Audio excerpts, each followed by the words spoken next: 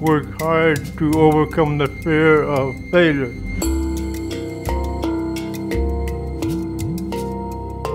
We gotta succeed.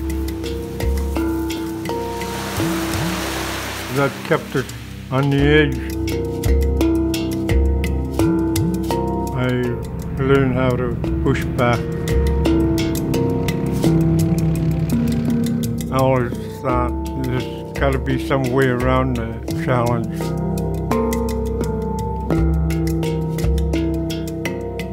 There's a way to do it. We can do it.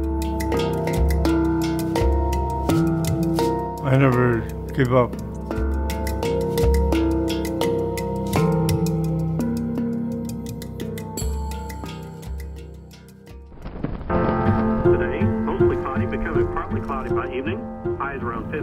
When I think of Jake, I think of a big old ship that's riding steady as she goes.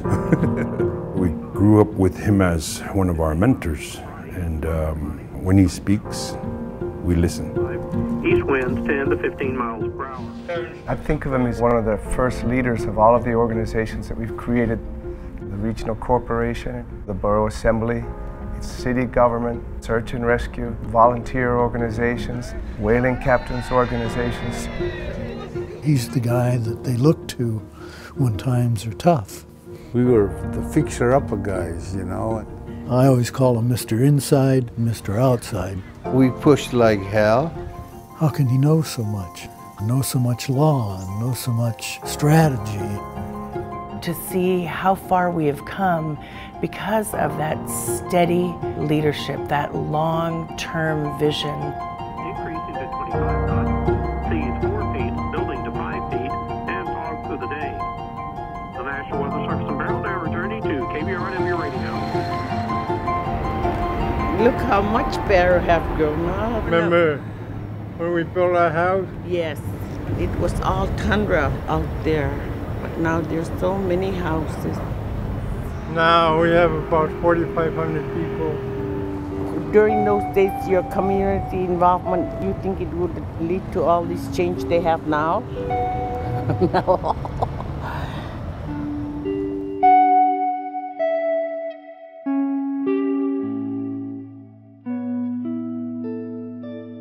Barrow is one of the communities on the North Slope. And it's been around several thousand years.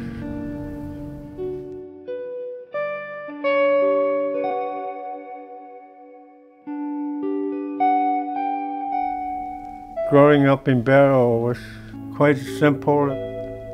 We spend a lot of time out in the open country and not have to worry about when the next business meeting is going to take place. Back in the early days, when the school was out, my father and my mother would pack us up and take us down the coast or up inland, and we'd be out there till August when school was ready to start again.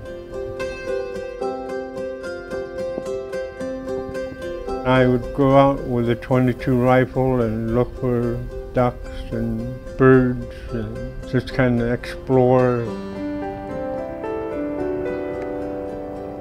My cousin Oliver and I, we had a little sled. I was probably in the 4th grade, and Jake was like in 1st grade or something. We were inseparable. We didn't have running water in those days, so we did a lot of dog teaming, hauling snow and ice. We thought it was fun. You ate and you went to bed, and you got up in the morning, the first thing you wanted to do was harness up your dogs and go. Oliver and I had 2 special dogs. We called them Jungle and Junior. We'd take them all over the place. Those were our 2 main dogs. Junior was mean. He'd growl at you every time you get close to him. But you learn to trick them, to put their own harnesses on. They came back one spring from boarding school, and outside the yard was a snow machine. Didn't see any dogs. Well, they were all shot, basically. I mean, when the Iron Horse came in, see, the dogs ate more than you did. And they had to eat a lot to be strong and warm out in the cold. Those were great days when we had those 2 dogs. It was also difficult feeding the family at the same time. Change doesn't warn you. All of a sudden, it appears. That is something I often think about. How do we manage change? How we approach the solution to a conflict without necessarily having to change your culture. I guess it's a matter of advancing the quality of life for our people.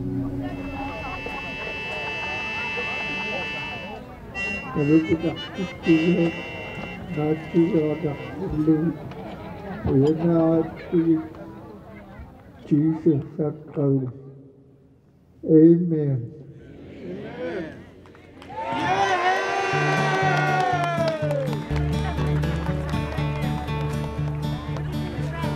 We are very happy to get together on this special day. Another one back there. Nalukadak celebration for the Eskimo world. Everybody's Everybody's welcome. Oh, today is the day we celebrate a successful whale hunt. Happy Nalukadak. Happy Nalukadak. It's one of our cultural celebrations that everybody looks forward to. Welcome. And we start the day off with serving soup and bread. Then around 3 o'clock, they'll be serving the fermented whale meat. Then around 5 or 6, start serving the muktuk, frozen whale meat, and other things. Here's your muktuk, and then here's your meat.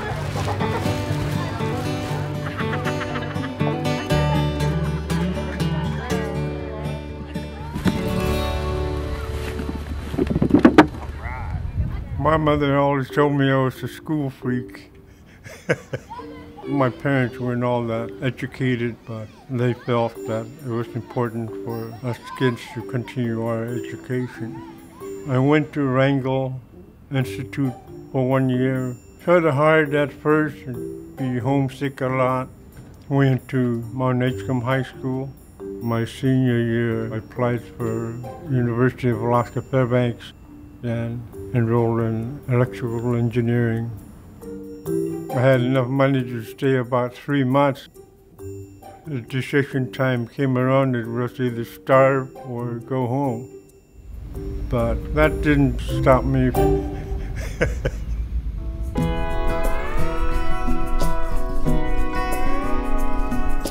I started to get involved in local activities involving young people. The city got a grant to build a facility, and part of it was supposed to be a recreational center. But the city council had different ideas. The first thing we did was to organize the kids to stage a peaceful protest. And the next thing I knew, I was asked to fill a vacancy on the city council. Say goodbye to the world you know. There it goes. Back in 1970-71, the Arctic Slope Native Association was working on the creation of the North Slope Borough. We're looking at the opportunities and the advantages of creating an area-wide governmental unit. We were looking at taking over education, taxation, planning and zoning as a tool to protect our subsistence way of life. And we had a lot of opposition.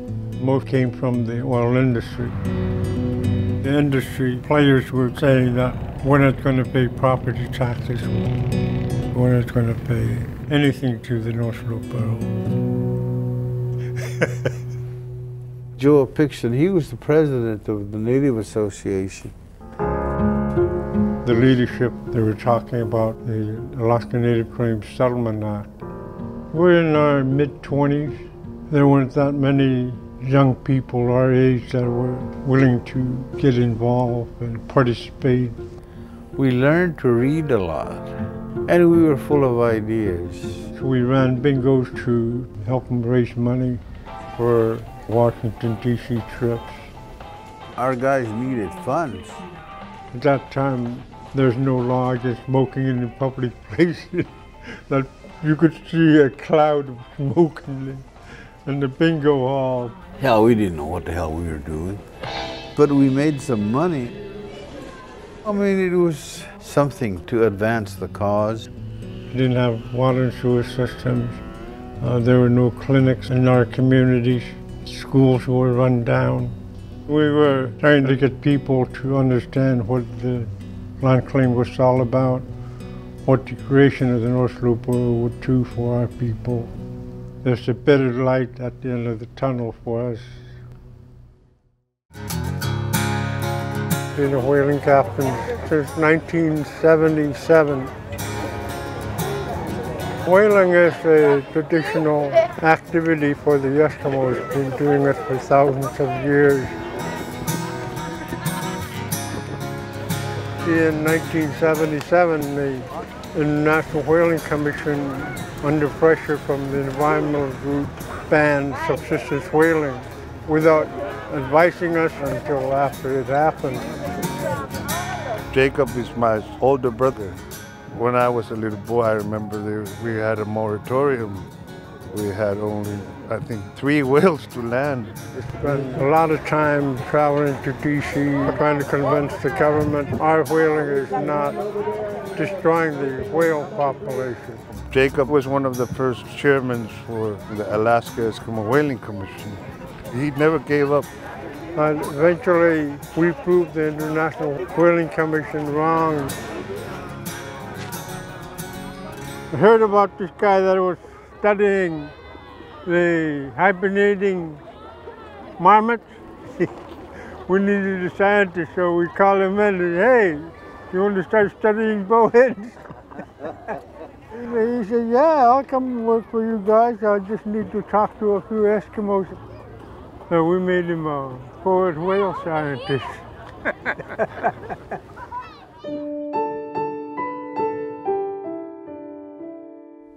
Sometime before Christmas in 1976, my parents and one of my uncles invited my wife and I for dinner. And we look at each other and say, I wonder what they want to do. Maybe we've done something bad. We need to get some scolding. Anyway, we had dinner and finally the subject of whaling came up. And my dad looked at me and says, are you ready to take over? That was the high point in my life. Jake was a whaling captain by the time I knew him. Barrow is a long way from here, but many decisions are made here in Washington that affect the people on the North Slope of Alaska. The decisions were made about what lands on the North Slope should be put into federal reserves, national parks and wildlife refuges, development decisions before oil and gas, decisions about the use of the ocean. I have considerable history working with Jake Adams and Arctic Slope Regional Corporation going back to the late 60s. Nobody knew anything about the Alaska Native people. What the history was, what the economics of these villages were, what their claim to the land was, what the legality of that was. The passage of the Alaska Native Claims Settlement Act in 1971 was a unique experiment. Rather than creating reservations like in the lower 48, the Native Claims Settlement Act created corporate entities that would be encouraged to engage in economic development and commerce on behalf of the Native people. Initially, the oil companies wanted their things done their way or not done at all. They were in favor of the reservation system. Most people didn't want anything to do with it. And one of the biggest fears was, you know, this white man is coming and it's not going to stop coming. You're going to have to learn and beat them at their own games. That's what we set out to do. Oliver was the guy that dealt with the oil companies primarily and would go with them to the best restaurants, and he'd help them spend a little bit of their money. But Jake, he would only have formal meetings with the oil companies where he had a stenographer and could keep them straight. He was representing the Iñupiaq people and their culture. Oh, we had a strategy. Bad guy, good guy. We'd have a meeting and Jake would get up and stomp off. I would see if we could patch things up. Oliver could romance anybody, but Jake had no romance in him. He was just as hard-headed as he could be. And he was right. He wanted his people to be independent, to have their own company, and to be making their own decisions about what was important, what wasn't. And Jake never wavered in that. The Arctic Slope region was the only region in the state to stand up and fight against the land claim settlement, because we as a people were coming at it from the perspective and the deep belief that we're giving up too much and receiving too little in return. And after it was enacted, we picked ourselves up, dusted ourselves off, and created a corporation rooted in stalwart leadership and a progressive nature. The corporation was faced with the opportunity to select 5.5 million acres, but right away it was told they couldn't have about half of the slope. There were some obstacles. But also so that it can be transmitted to the Secretary of the Interior and possibly used before Congress. So with that, we'll start. Mr. Chairman, I think before you start, I would like to kind of tell them in their language of why you people are here.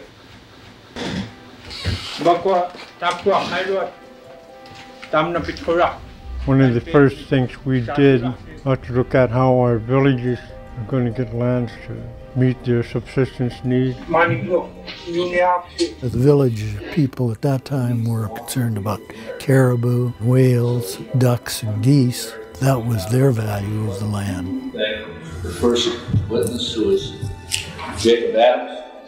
Thank you, Mr. Chairman. Apologize many of our people not showing up. This is a very special time of the year when our people go on whaling. So it left it to ASRC to have this more scientifically informed view of what the values of the land were. What became clear very quickly was how smart Jake is and how much he understood of what needed to be done. The industry realized that they have to support the Alaska Native Claims Settlement Act in order for them to get what they want. The Native organizations were tying up a lot of lands. Oil companies couldn't go on the lands at that time unless they had an active Native partner who had a claim to the lands. So we entered into several different exploration agreements to help us select lands that had good potential for oil and gas. That led to conflict, but it also equipped the regional corporations with the ability to have the benefit of the oil industry's geologic information. The first 11 years there was vice president of lands for the corporation. Then in 1983 I was elected president. One of our first goals was to become a $1 billion revenue corporation by 1990. But we achieved that in 1989. And Jake was the driving force that made those choices. And those choices are really what drove ultimately the initial success of ASRC. A news reporter for the Anchorage Daily News asked me, why are you so interested in working with the oil industry? Don't you realize that someday they may destroy your way of life? And I looked at him and said, We're not going to watch the rest of the world go by. We're going to make the world work for us. We have been the landlord of the Arctic for a long time. We intend to stay here for a long time, long after oil and gas is gone and long after outsiders have left.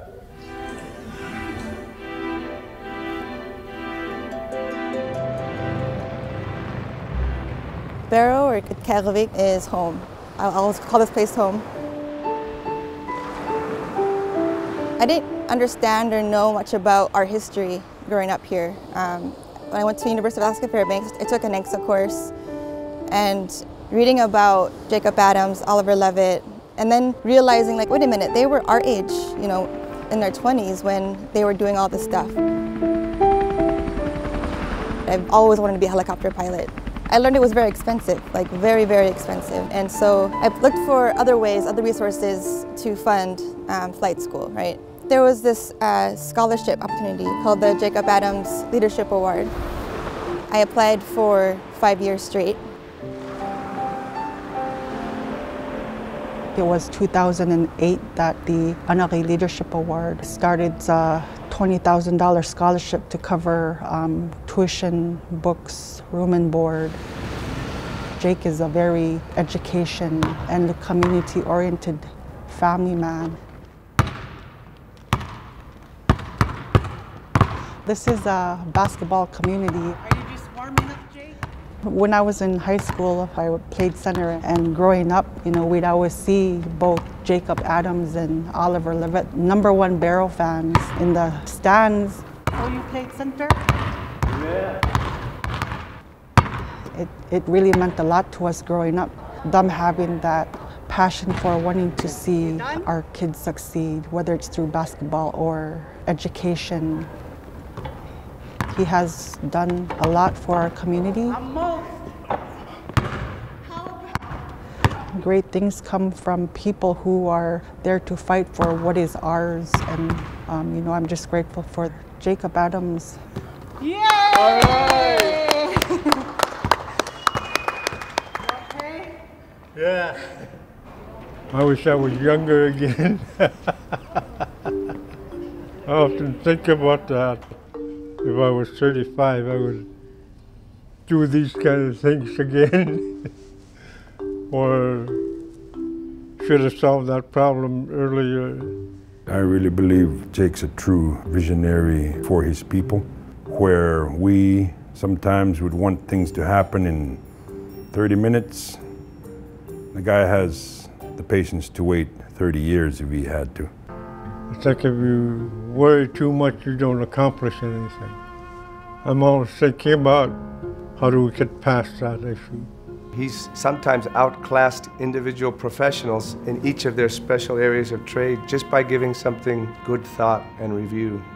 I've seen Jake be a better geologist than geologists. I've seen him be a better lawyer than lawyers.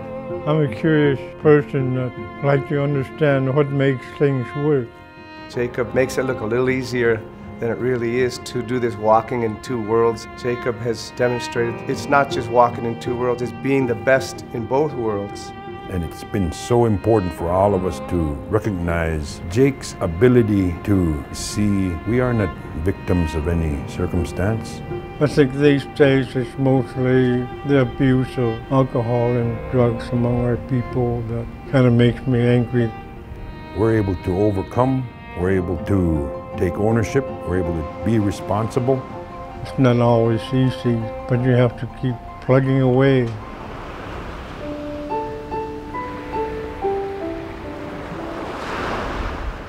The Jacob Adams Leadership Award asks questions about how you give back to your community, and I wasn't really giving back. And so I started taking on more volunteer roles, started getting more involved in the community, began getting more of a sense of what it was to do your civic duty. And on the 5th year, I got the scholarship, and it was a changing point in my life. You know, I think the word leader means helping your people, and that's who Jacob Adams is. Hi, Jacob. Hi, Tommy. How you been? All right. Iñupiaq culture, we focus on teaching our younger generation the art of living the Iñupiaq life. I think I have muktuk in my teeth. 1, 2, 3, go!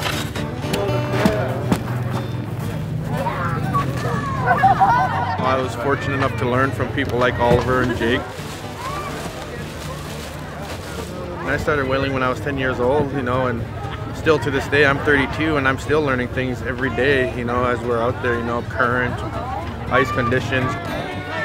What I learned from these gentlemen, you know, I'm going to definitely pass on to my kids, and hopefully they pass it on to their kids, you know, keep this tradition alive, you know, keep on whaling.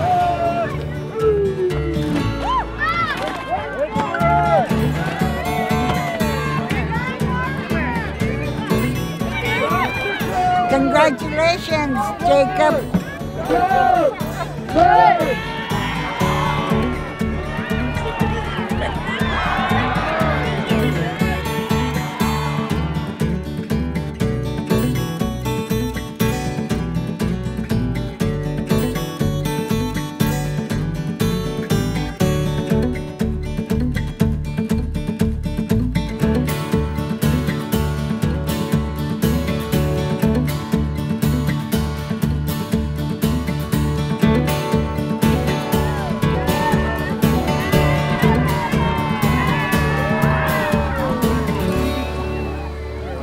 Are we going to see this on TV?